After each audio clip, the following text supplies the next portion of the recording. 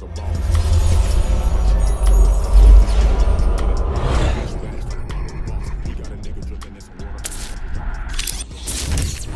podcast like this. Check it.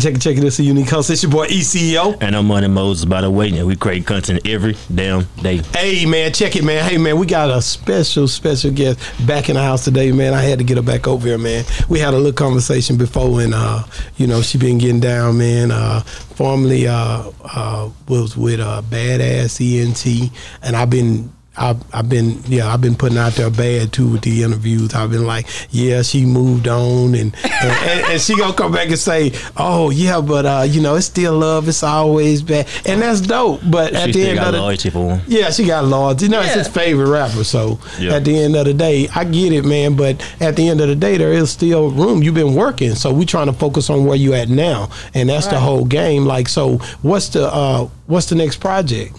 I'm working on the EP right now, and after I push that EP, because I do have a couple people trying to sign me, but I'm cool on that right now. I'm gonna push my EP out, and then I'm gonna just work, and then, see what happened after that. But I ain't in no rush to sign no deal. I was with Boosie for 3 years, and that was like 3 years, and I heard you say, kind of like, when it didn't happen, you was like, when you didn't just get to do a lot of things. So how important was it? Just it gets you a look, but it doesn't develop you as an artist if you're not. I would say that being signed to Boosie, it kind of just gave me a little clout. That's all. As far as me getting to where I gotta go, none of that, but.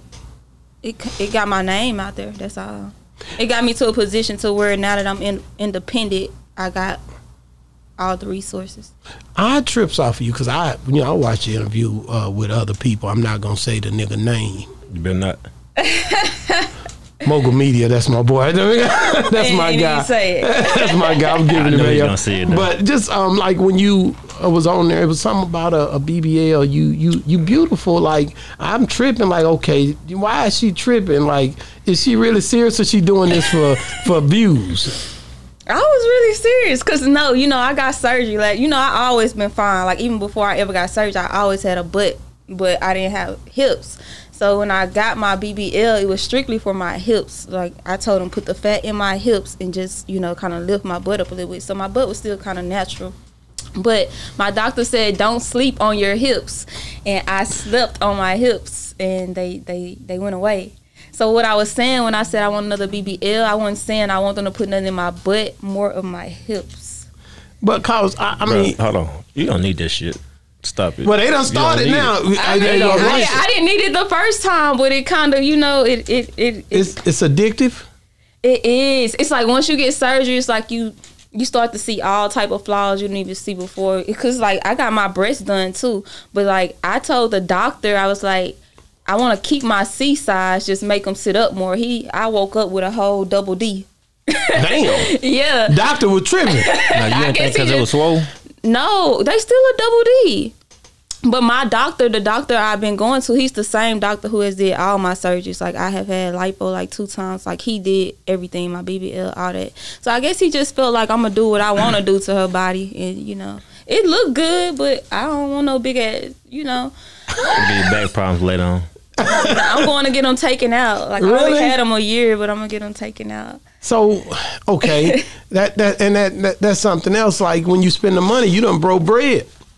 So it was a bad investment. Surgery is if you ain't got consistent bread, you don't need to be even trying to think about surgery because it's never gonna be just a one-time thing. You're gonna always say, even if you go get lipo, you're gonna need lipo every year because as soon as you start eating, you're gonna get right back fat. Damn. Like, it's gonna grow right back. You're gonna need it every year. Even when you get a BBL, people think, oh, I'm just gonna buy a BBL. No, it's more expensive after you get the BBLs. You gotta pay for massages, you gotta pay for aftercare, you gotta do this. A lot of girls get BBLs and then they shit turn out terrible because they don't have the money for the aftercare. So they don't have the money to get shaped like this. So they didn't when they spent this money, now they back like this in 3 months. So. She ain't lying. Wow. So I mean, because I see you got the 2 dots be on the butt. That come, do they push it in through there? 2 dots? Yeah, I've seen 2 dots in the back. Yeah. What's up with that? That's where they put the put the. Them ain't the listen. Them ain't the only two spots they put them at though. Where else they put them at? But I'm new to this. I know this. You true to this? No, I'm not. Hold on. No, I'm not. But you gotta understand. My baby mama had the surgery, but That's why I say you true to it, nigga. Yeah, that's what I'm talking about. They gonna get into it. But she didn't need it either. Okay, you told her to get it. No, hell no, I ain't want her to get that. Oh well, hell, I'm not going no further into it, Money Moses. Stop. Yeah, you're right. Keep it right there. Cause I wasn't going no further either. So, do you think that like you have like Lil' Kim? You know, you see Lil' Kim. I love Lil' Kim. That's my cancer. Okay, so when she doing this now, it don't look the same as before she got all those surgeries. She got a lot of black holes. So people can go overboard with surgery. So like a lot of girls now, like you see a lot of girls in Dallas walking around with ant booties, like. They have these big booties, these small legs. They surgery don't look good because they just doing too much. When I went to my doctor, I'm like, look, I'm already fine. I'm already that bitch. Like just put my hips a little bit, boom, boom, boom, make me natural. That's why when people see me today, you can't tell I got a BBL. My ass soft, it's boom, it jiggle, it do. It's good. Ain't nothing hard about it. These hoes be walking around with hard ass, two big ass booties with small legs, and it's crazy. It's terrible, and they keep going back. It's just gonna get worse and worse. So you fucked it up. Man, I gotta ask you about the elephant in the room, man. Being that you into rap, Takeoff was, he went through, he passed away. R.I.P. Takeoff. Like, where were you at when that happened? And what did you think when you heard about it? I actually woke up so when I wake up, as soon as I open my eyes, I grab my phone. Okay.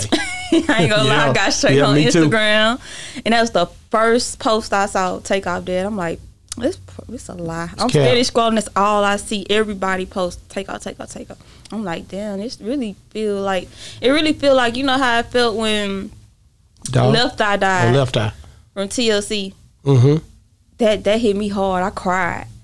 You was young, girl. Yeah, I cried. How old was you by then? I was a kid. Yeah. But that was my favorite female artist. Like, I cried. Wow. So when you seen that, it's like out here rappers, being out late night. I know you've been around the entertainers and stuff, and people, things do happen. I've seen it growing up as well. It ain't nothing new. People blow it up like it's something different than what's been happening, but it's something that we've all dealt with growing up as youth and going into manhood. Like, what can we do to make things to where it's not so crazy and conflicting out here? I don't know. People been asking that question for decades, probably long before I was born. I mean, I don't know. Some people just, I don't know. It's tough, ain't it? I mean, like you can want to change, but like the person next to you probably don't want that. So it's like everybody gotta want that.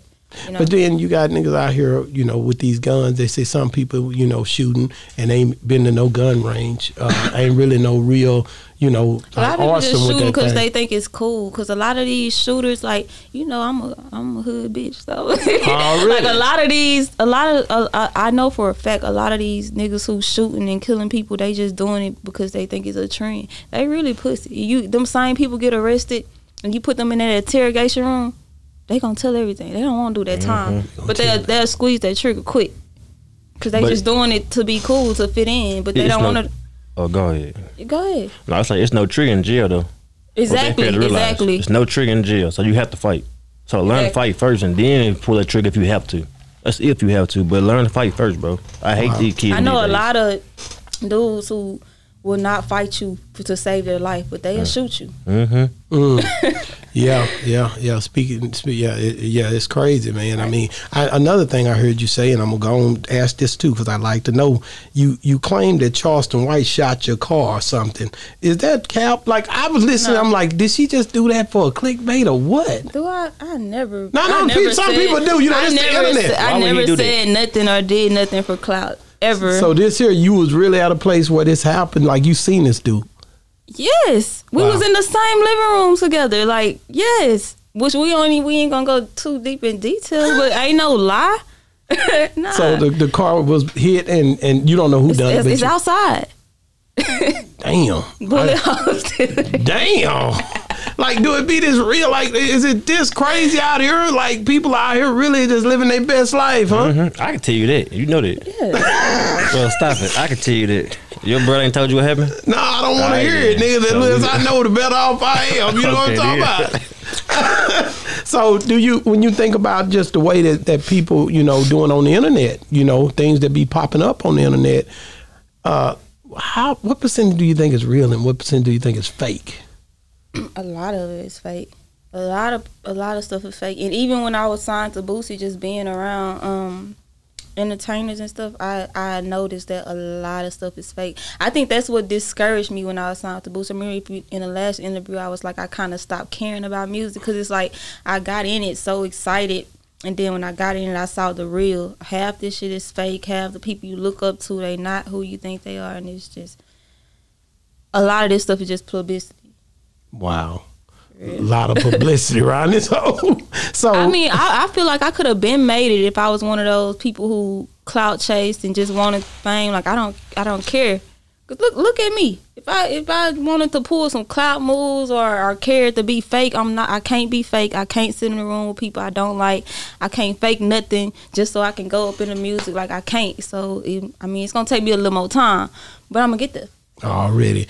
I like your vibe from day one, and I told you that. Like, you really come across as a genuine individual, and you ain't playing. And when I look online, like I said, I look for all your stuff. When I looked, it wasn't just a lot of, you know, like videos and all that. So I'm like, she's still, you know, trying to just figure this thing out, or did you take something down, or did you just basically revamp it? So I didn't even speak on this because it was like a personal situation, but like a situation happened with me and Boosie now, not specifically Boosie, my manager or whatever. I don't know if it was because I didn't resign. I don't know what it was, but they took all my stuff off YouTube. Everything is gone.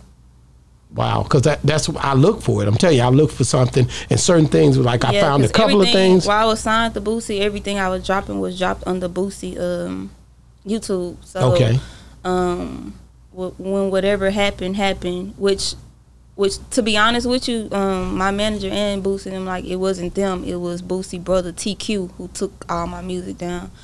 I don't know, I ain't really get into it. I was beefing with them. I ain't talking to them about 3 months, but like, they took everything down.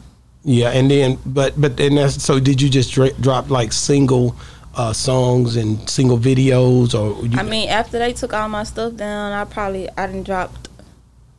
I dropped one video since then. I dropped a mic check, and I didn't drop one song. But I actually got so much music unreleased. I can drop an album and an EP right now. Like, I just want to put a plan behind everything I drop, because all my shit so far, I can't even choose which one. Like, I'm going to put this as a single. No, I'm going to do this with this one. So. Wow. I like it, because at the end of the day, that could be a blessing in disguise, really. Being real, it gives you a chance for a new beginning, you know what I mean? Yeah. Sometimes you got to stop and revamp and start back. I wasn't really mad, because it's like I was rebranding my image anyway. So half of those videos they took down, I wanted taken down, because it was like the old me. I don't even look like that no more. Yeah. So I wasn't really tripping. Wow. I think it's hard, because what's inevitable is what's coming to you can't get around you. Mm-hmm. It's coming straight for you. You know what I'm saying? So I think that's hard, man. So, you know, every other week you got to come over here and do me a 16 bars around this homemade. And, you know, that was my whole thing for even calling you like I've been doing, because I really like what I see and I like the way you move. I ask questions about you. I ain't gonna lie. I'm asking everybody, is she faking this? This is crazy, ain't she? And they're like, no, she dope. So you got, with the people that I've talked to, you got a hell of a rapport on being a good person, and that means something. You know what I'm saying? Right. That's hard, actually, because it ain't nobody in this world can say nothing bad about me with the music shit. They probably could say I'm crazy, a little throwed out, bipolar. Yeah, I meet one of them old boyfriends, they gonna be like, hell no, let that old go, man. That old gonna trip. But I'm like, even my homeboys, I'm a female, and they call me the realest nigga they know. So it's like, wow, that's hard. That's hard as hell, man. So man, let's drop these bars, man. Let's get it popping, man. Sure. Yeah, let me pull that hoe up, man. And you gonna give me a little something. Check it, man. Hey, man. Yeah. Nina Laretta in the building. For the second time.